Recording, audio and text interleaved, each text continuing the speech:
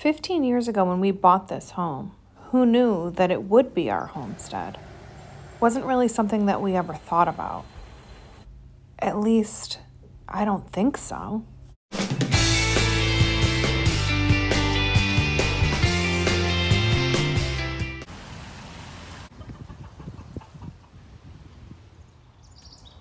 What is homesteading? It's a way of life. It's learning how to be sustainable. Homesteading is definitely an adventure, and it's learning new things every single day.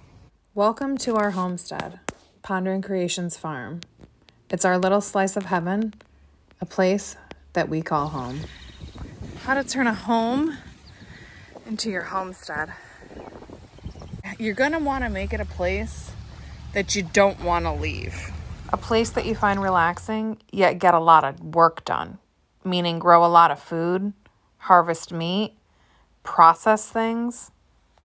A place where you can learn lots of different recipes and how to actually preserve food that you're gonna eat and put on your kitchen table. Don't be fooled, this is a very time-consuming task.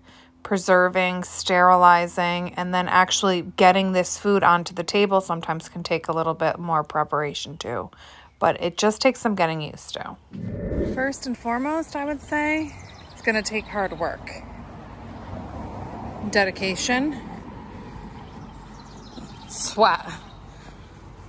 Definitely a couple tears. It's gonna take knowledge. Education, and it's definitely gonna take trial and error. For me, turning a home into a homestead is creating a place that I don't want to leave, and where you can just walk and find a meal or a snack.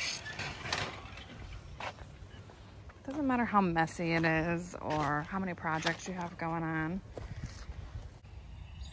I know for us, homesteading started with really kicking up our garden a notch. And I've talked in other videos about growing a garden for your grocery list. What you're eating and spending your money on is what you should be growing in the garden. And just because you're growing it doesn't mean it's actually going to be successful. There's a lot of learning curves to gardening. And I know because I'm a new gardener and I've messed up so many things along the way.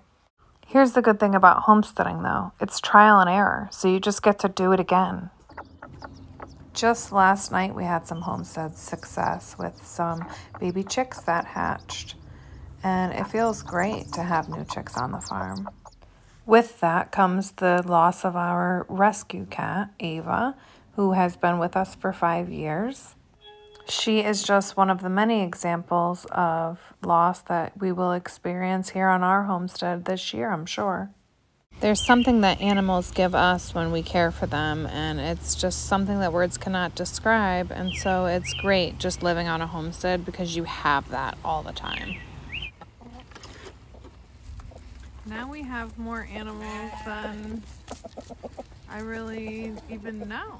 More chickens than I count. Before we homesteaded, we got into goats, and we keep them around just because they're our pets, and they're adorable. Although they're very destructive. Look at what they just did to their house.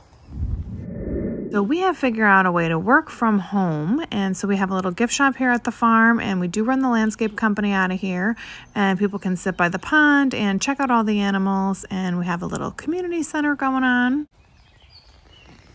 So we work and we play and we homestead all right here. So thanks for joining us at the farm today. I hope you guys had an awesome time on our homestead, and if you want, you can stop by weekends from 10 to 5 or make an appointment for during the week. And you can check out this awesome new setup that I made for this little mama and her 5 chicks. And here's a couple of them out and about, and they're just adorable. Make sure you guys like and subscribe to our channel and check out our blog on our website at www.ponderingcreations.com. Hope to see you guys at the farm someday. So I hope you enjoyed the little tour around our homestead today, and I would love to hear what you are doing on yours. Leave us a comment down below of some eco-friendly ideas that you have. A little bit of a different video for us today, guys. I just wanted to thank you for hanging out with us at the farm. And I just want to encourage you all to never stop dreaming, because your dreams will change, and ours did too. Who would have thought that a passion for fish would have us living on a homestead? I would have never guessed this, but I think I would have dreamt it. Homesteading is hard work. It's dedication. It's thinking outside the box. It's taking two problems and turning them into a solution.